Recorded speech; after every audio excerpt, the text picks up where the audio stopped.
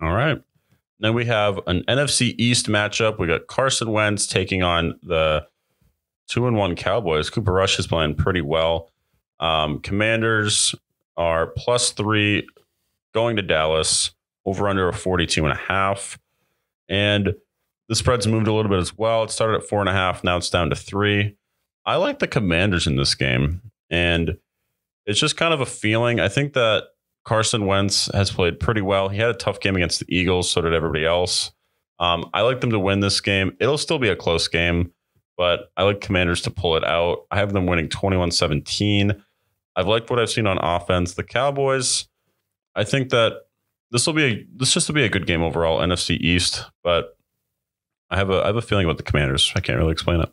I actually like what I've seen from the Cowboys so far, and their defense is what has impressed me the most.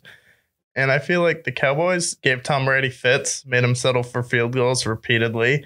Then the next game, you give a struggling Bengals team a fight for their life, and then you come out on top with Cooper Rush, and then you really should have blown the Giants out in that game. And CeeDee Lamb dropped a few passes. So honestly, from what I've seen from the Commanders, they've gotten worse each week. Where you start out, you come back versus the Jags and win that game. And then it just starts to go downhill from there, where you lose a bad game to the Lions, where you try and come back, but you're really getting blown out that whole game. To a Detroit team who just flat out blew it to the Minnesota Vikings.